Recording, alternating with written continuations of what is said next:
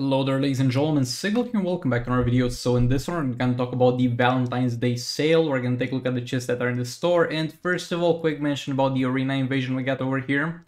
So we're going to have Batman Ninja Harley invading the arena pretty much. And she's fine. You can drop her either 3 or 4 times a day. Let me know in the comments, correct me please. It's either 3 or 4 times. I think it might be 3 times only, but she's not the greatest character and you shouldn't necessarily be focused on this. But hey, it's some free shards and she gives passively some attack to the Batman Ninja team just by being in a roster, so I guess you could go for that. Now let's take a look at the store section. First of all, we get Zatanna power up on a little bit of a discount.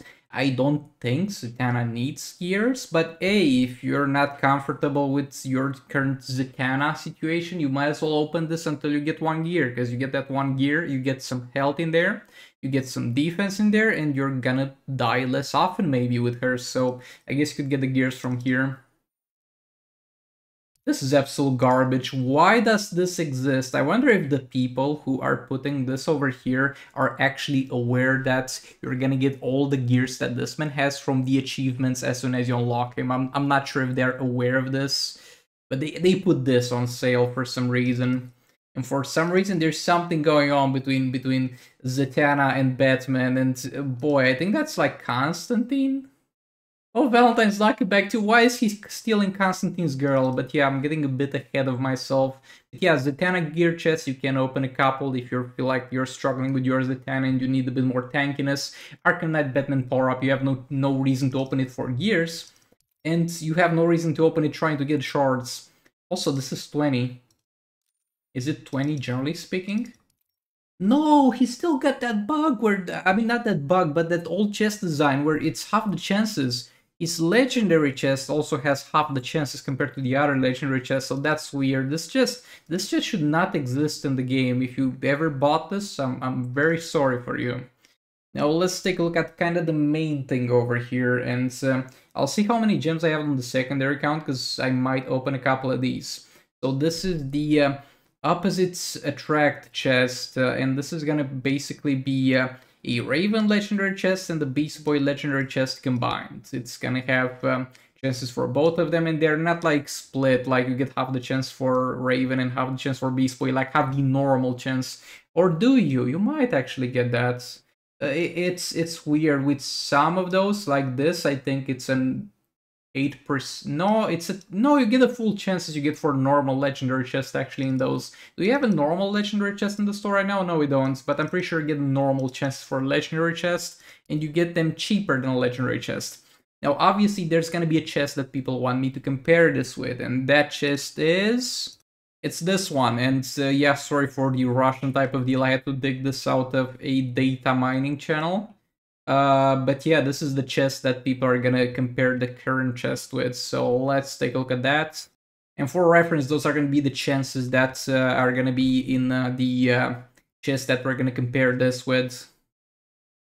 Okay, so this is the calculation. Let me explain myself for a bit how I calculate those. It's a very simple process. So if we have a 2% chance, for example, to drop 75 shards for Beast Boy, that means that if we open 100 chests, we're gonna, on average, get ourselves to get this 2 times. So we're gonna get 75 shards 2 times for opening 100 chests, right? And you just go ahead and you multiply all those shards with the chance number. You're gonna get a little bit of a weird result when it's 0.5%.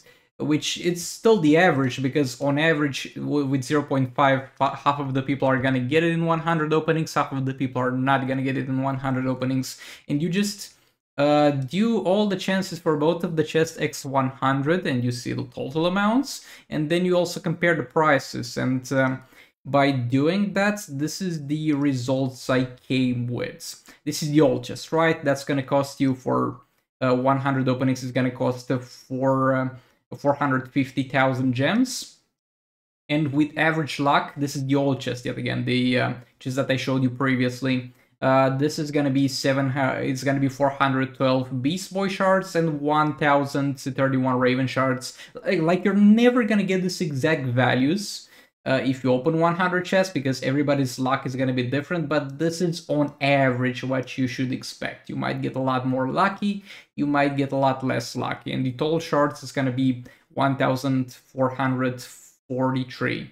I personally value both of those characters the same. They are in the top 3 characters in the game with Batman and Drowns, and I don't think we should value any less because, for example, the other chest is going to have a higher yield of Raven shards, but I don't think that's too relevant. So we're just going to combine them and we get a total of 1,443 on average for 100 openings. For the old chest, now the new chest is gonna have on average 705 for Raven and 705 for Beast Boy after 100 openings.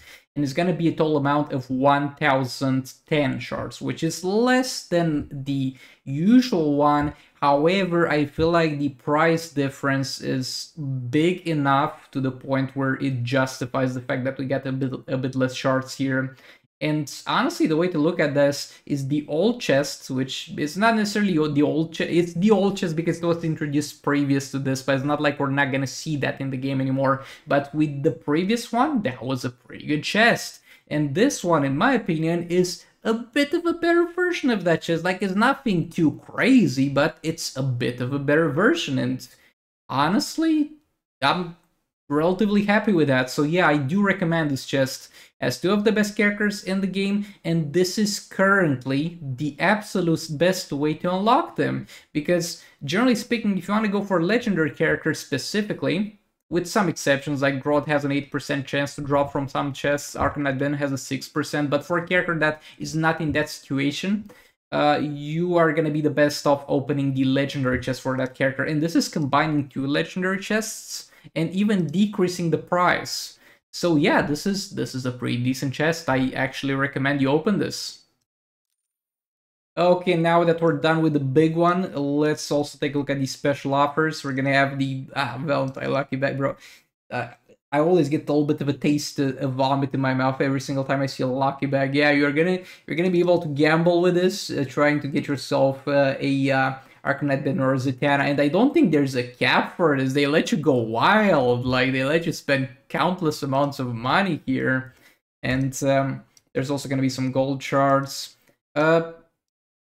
Look, as usual with those bundles, if you just started the goddamn game and you're not looking specifically to get any of the legendary characters and you're not going to keep gambling until you get all the legendary characters in this bundle, you could like get 1 or 2 of them to get a bit of a head start in the game if you're looking for that, you know, in 9 Champions Arena. There's better bundles for that, but they're currently not in the game because they're for certain celebrations, but hey. But yeah, this is not good unless you're a new player looking for some quick characters. And there's also going to be a sale on the Beast Boy gear pack and the Raven gear pack. I don't recommend either of them because this is heavily predatory. You're gonna have to wait for them if you want to spend money on the gears, of course, and you don't want to open the chest. You're better off waiting for them to have a character offered like Black Adam does over here.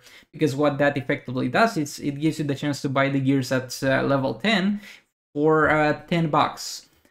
This is gonna be 20 bucks, even though it's on a sale. We got a little bit of a discount here, guys, but even if it was on a 50% discount, the additional money is not worth 20 more levels on the gears.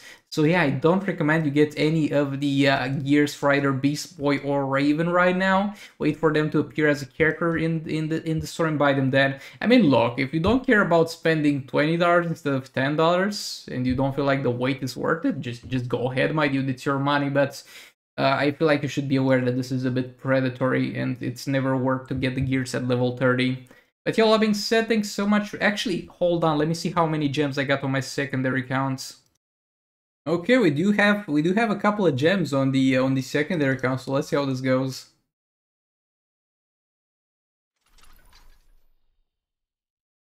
Oh, this is still very good. This is still very good though, but I was for a second like this is the one that has guaranteed unlock on the character. Like, is this the one that has 200 shards for drop, but it's not? Okay, so we got Beast Boy on the goddamn secondary account. Did I drop only Beast Boy shards? Yes. Yeah. Oh boy, we got Beast Boy on the secondary account. Let's go. Let's go. Bro, honestly, I'm gonna stop here. I'm just gonna stop here. I don't think it's worth spending more gems. Like, I could open a couple of ones, but boy, am I happy with this. This is great, guys. Thank you so much for watching. I'll see you all in the next one. Goodbye.